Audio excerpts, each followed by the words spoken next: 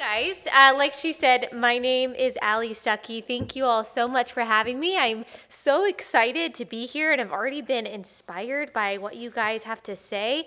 Like she said, I'm a host at crtv.com along with a lot of other conservative voices. She listed a few of those: Michelle Malkin, Mark Levin.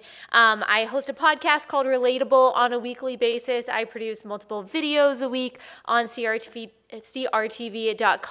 and really what I focus on is tackling the cultural myths that a lot of young people are encountering today, whether that is on Instagram or Twitter or what you see on TV. Really, it seems that anything that is spoken today has somewhat of a liberal bias. And millennials and Generation Z, since we are the people who consume this information the most from those platforms, we are really the most susceptible to that bias, which is why you see millennials in particular really latching on to these liberal talking points without really thinking for themselves. So my job is to step back, to slow down, and to assess every issue from a logical perspective. Now, I've never claimed to be anything other than a conservative Christian, and so I never claim to be unbiased, but what I do try to give is an honest and relatable take on what I believe to be the most relevant issues today. One thing I've found in this analysis and in my work with millennials and with college students is that millennials and young people really want to know why. We care a lot more about the why than we do the what. And we have a very hard time attaching an issue to our lives if we don't understand why it matters to us. That is true politically, that is true professionally, it's also true on a personal level. So my goal in everything I do is to give my audience a clear why behind what I believe, and also give them information to kind of form what they believe as well. And one issue in particular that I've been tackling for the past 2 months is this Me Too movement, and why we need to be skeptical of the movement and why we need to be hesitant of jumping in feet first. Because the reality is, no matter how much genuine compassion and integrity and love filled the movement at the beginning, the fact of the matter is that the direction that it is moving is very dangerous for society. And that direction that it is going in is to emasculate men and to make them passive. And the reason why I'm talking about this to you all as a group of women, because we as women are going to be the ones suffering, and we are the ones that have to make sure that it doesn't happen. So first, let me back up, just in case you've been living under a rock, or maybe you don't watch the news, and if you don't, then that's perfectly fine, more power to you. You might have something better to do, but just a refresher on what the Me Too movement is. So it's actually something that started a while ago, but it resurrected last year after the Harvey Weinstein allegations came out of sexual harassment. He's a big-time Hollywood producer, and like I said, I think at its heart, the movement might have had very good intentions. I certainly stand with victims of sexual assault and violence, and I think that their voices need to be heard.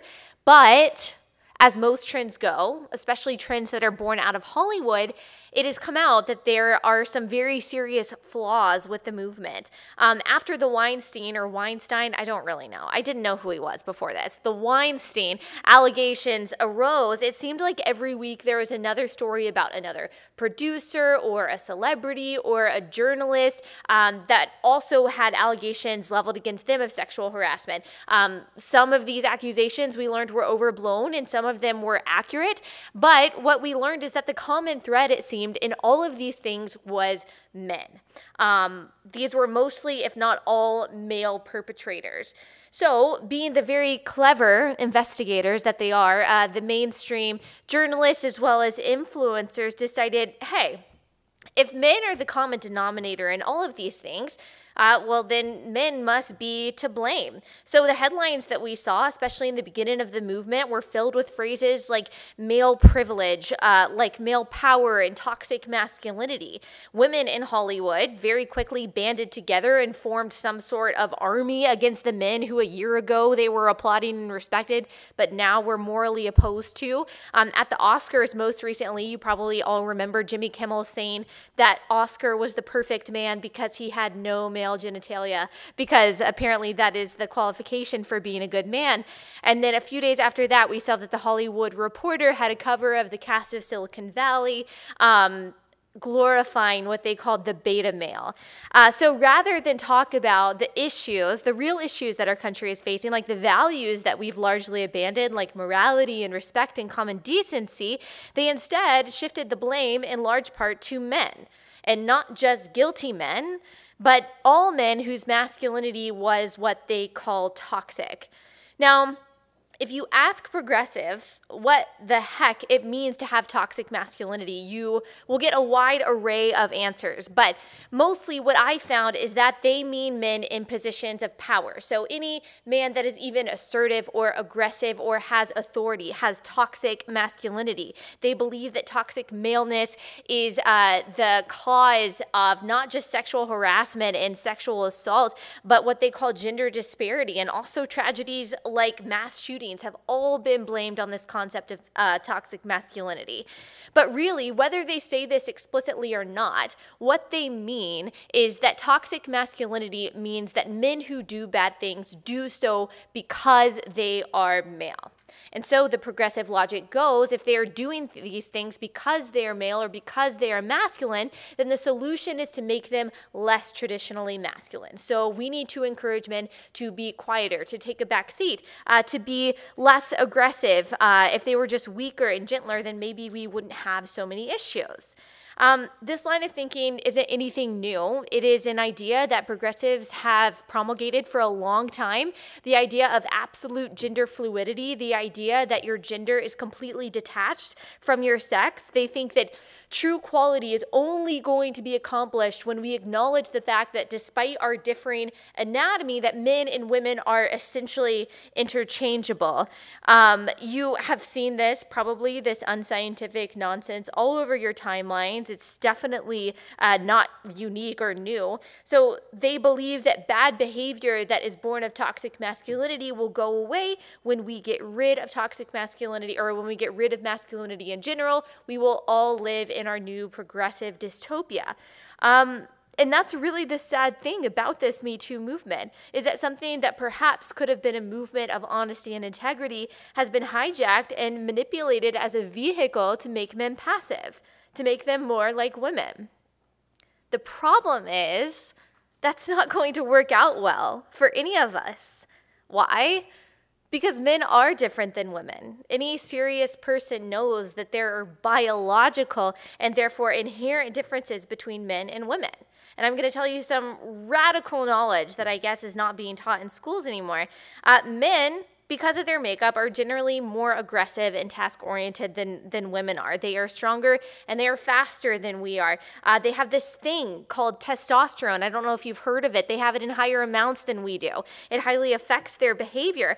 From a young age, most boys, not all boys, but most boys are interested in beating each other up and breaking things, whereas girls are interested in the opposite. We are interested more in creating harmony and cultivating beauty. Boys tend to dress up like superheroes. Girls tend to dress up like princesses. And this is not because of some contrived patriarchal dichotomy that's been constructed by society to subdue women. It is innate. Now, that doesn't mean that all men have to be the same. It doesn't mean that all women have to be the same. All it means is that naturally men and women generally have inclinations toward different things.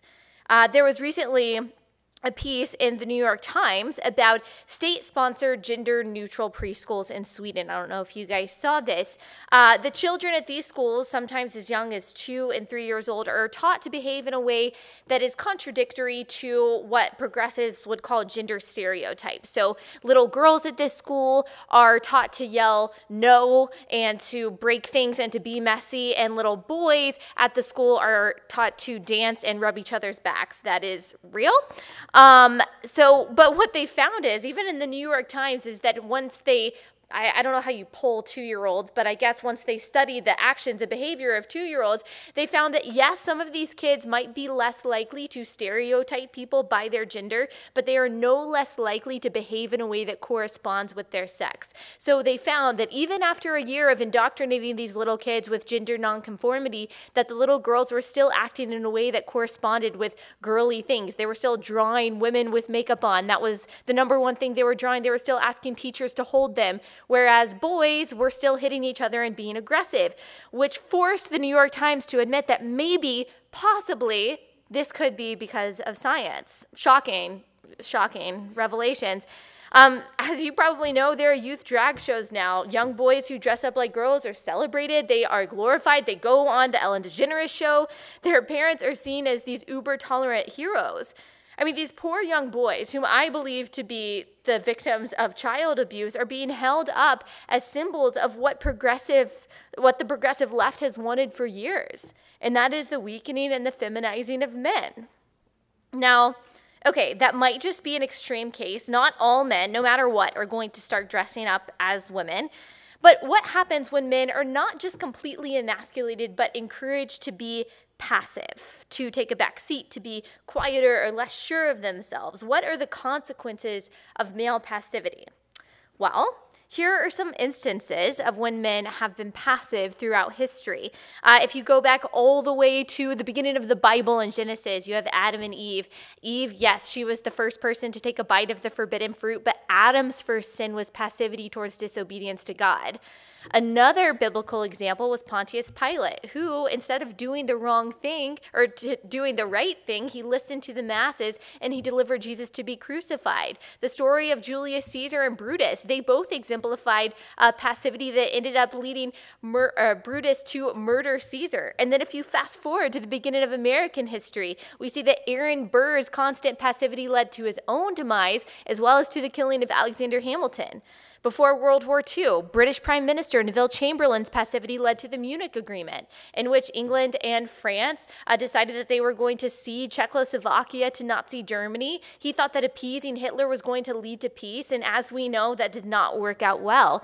JFK's passive stance during the Bay of Pigs has led to more than 50 years of oppression in Cuba, and let us not forget here in Florida, in the Parkland shooting, the deputies who refused to engage the shooter who murdered 17 students here in Florida. So their passivity played a large role in the death toll there. These are just a few individual instances, but we see that passivity in men, something characterized by a refusal to take responsibility and an avoidance of leadership, is a sign of moral decay, not just on an individual level, but a societal level as well. Take fatherlessness in America, for example, which has increased by 16% since 1960. Now, there might be lots of reasons for a man to abandon his family, but they all ultimately point to a shirking of responsibility, to passivity. The impact, as we know, of fatherlessness is devastating. Children who grow up without fathers are generally more depressed than their peers. They're at far greater risk for incarceration, for teen pregnancy, for poverty. 71% of high school dropouts are fatherless. Boys especially suffer without a dad. Boys raised by single mothers are twice as likely to be delinquent. 26 out of the last 27 deadliest mass shooters were fatherless. A lack of a strong masculine figure in a child's life often leads to a cycle of crime and abuse. But that's actually not it. Psychologists who study the minds of sexual abusers have narrowed down that one of the main reasons men rape and assault women is to compensate for a lack of control or a lack of authority in other parts of their lives. So they're feeling emasculated, or in other words, passive. So emasculating men and encouraging passivity is not going to lead to fewer cases of Me Too. In all likelihood, it's going to lead to more. Confident and strong men don't assault women. Weak, insecure ones do. Passive masculinity is a disaster on multiple levels. And that is because men are not supposed to be passive. They are by nature meant to provide, to protect, and to lead. Now, that does not mean that all men have to be macho bodybuilders who only like hunting and fishing. And that does not mean that women are excluded from positions of power. You all are strong women with voices. I am a strong woman with a voice. I obviously believe that courageous women are necessary to a flourishing and equal society. But it does mean that men have a natural tendency towards protection and leadership that should be encouraged and trained, not denied and shamed. Yes, men have certain characteristics that might be harmful when they use them to abuse rather than to protect. But does that really make them toxic? Don't women have our own characteristics that when used wrongly have a toxic effect on society? Which is why it's better that we teach our boys and girls humility, kindness, compassion, and respect of all people, as well as how to use their unique and inherent strengths in a way that positively affects their families and communities. We should be instilling them with time-tested virtues rather than indoctrinating them with the pseudoscience of gender nonconformity. History and science both tell us that when men exchange their propensity towards action, responsibility, and leadership for passivity, devastation normally ensues. Encouraging men to abandon masculine characteristics for feminine characteristics is not going to solve problems, it's going to create them. More specifically, the tragedy of sexual assault that characterizes the Me Too movement is not going to be abated by passive men. It's probably going to be exacerbated by it. So we, as sisters, as mothers, as wives, as friends, have a responsibility to grab hold of this cultural myth and change the narrative. We have to refuse to be manipulated by people who tell us that because we don't agree with this part of the leftist agenda that we're regressive and bigoted. This all starts in our own lives, in our own homes, the way we talk to our families and our friends, even the messages that we put out on social media, the blogs we write, the speeches we give. This particular thing is not about winning an argument. It's about saving our future. Thank you.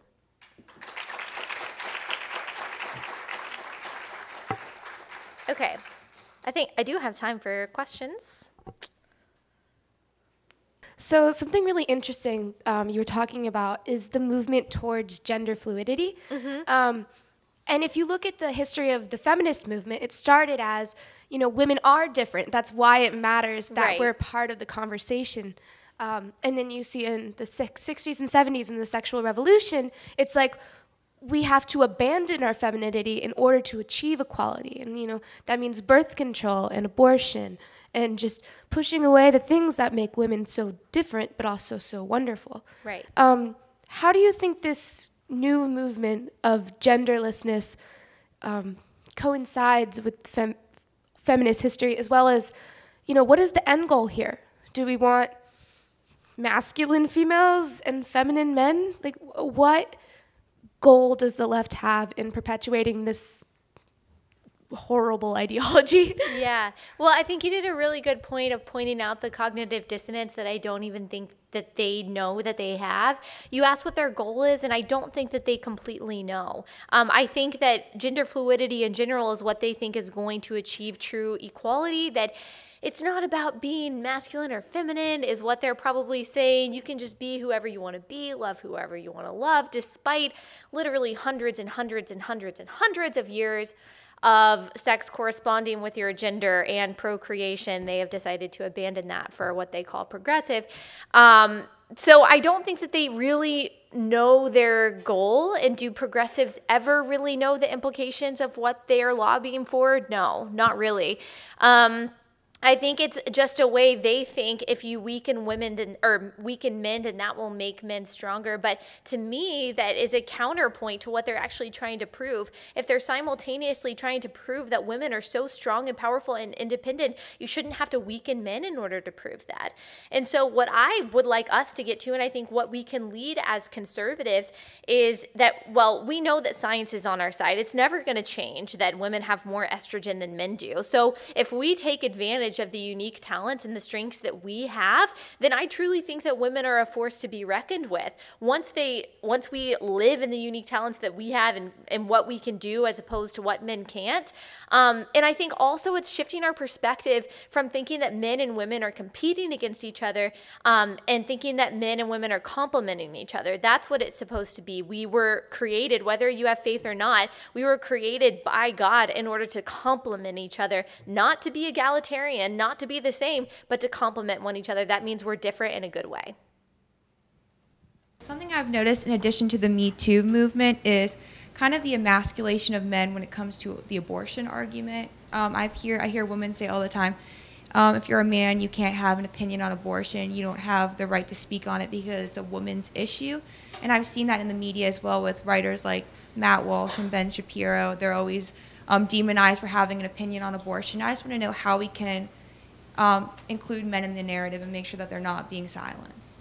Well, it takes two to tango, first of all. So I'm pretty sure that men do have a say in it. They had a say in it when it happened, is all I'll say. That's all, this is explicitly as I'll go. But so they do literally, scientifically have a say in it because the baby came from somewhere. But also, I think that since when do we exclude people of certain genders from issues that are scientific and moral? That is what abortion is. It's not a philosophical argument. It's not a religious argument. It's not a gender argument. It's a scientific and moral argument. I don't see why just because they're male, they have a smaller capacity to understand what it means to dismember a human child. And they're also hypocritical in that. They are okay with men being as pro-choice as possible and being outspoken about abortion. They're not okay with men being pro-life. So that's really the dissonance there. They're extremely dishonest when it comes to that. And I think that you just have to peel back the layers and say, this is not a gender issue. This is a science issue. Ben Shapiro understands science a lot better than you do, Linda Sarsour. Yes, sir. All right. Hi, I'm Katrina Fee, and I'm from New York. And my question, especially regarding the Me Too movement and how it went a little too far, became a bit of a witch hunt kind of after, and then also other elements of liberal feminism. I ask you, why do you think liberal, quote-unquote, feminists take the victim seat time and time again? Because I can't seem to wrap my head around that.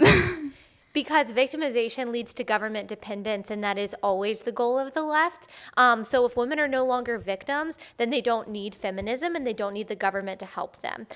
So they are simultaneously caught in this. I know I've said cognitive dissonance like 12 times, but that's because that's really the only phrase that perfectly defines the progressive ideology. But they are simultaneously saying how awesome and powerful and independent women are, how we can do anything we want to do. Oh, but you need Planned Parenthood, third wave feminism, free birth control, abortion, and the government and welfare to help you. That's not to say that all of those things necessarily independently are inherently evil. There are, good parts of birth control, good parts of government assistance sometimes. But to lump all of those things together and say, this is the feminist starter pack, that here you go, here's what it means to be a powerful feminist. You have to depend on all of these institutions because you can't do it on your own. I think it fits into the progressive ideology because it's a cycle. Feminism is unnecessary if you are not also a victim. If that makes sense. Last question. Ooh. Okay, go ahead. My name is Alyssa. I'm from Ave Maria. From where? Ave Maria University. Oh, yeah, it's cool. in Naples, Florida. My question is how we can combat this soft despotism that the feminist movement and the reliance on the government, how do we combat that as young women? I feel like often we feel like, oh, I'm just 19, I'm just 20, and how do we stand up to the government and do that kind of thing? Oh, that's a really great question. There's a lot that you can do, but a lot of it is just kind of living your life as a conservative. Obviously, the way that you vote and what you talk about with your friends and the way that you lead your life in a way that is independent from the government and not vying for the same things that they are, that sets you apart right away. And I think that proving to them that you can succeed without the help of third wave feminism is really the biggest testimony and the biggest tool that you have. Being a successful conservative flies in the face of what every liberal believes, that you need the government and you need feminism in order to be successful. So it's not so much a matter of necessarily what you do, but it's just kind of the way you carry yourself and you conduct your life. I personally am, when people ask me if I'm a feminist, I say no. They say, well, aren't you for female equality? Yes, of course I'm for female equality. I don't need a mainstream and secular label to put on what I believe has been right and moral forever, that women have equal worth to men. I just don't believe in that. And the way that I combat that is by being successful without them. So I don't know. That's kind of a general and simple answer, but that's my take. Okay, well, thank y'all so much. I loved this. It was great.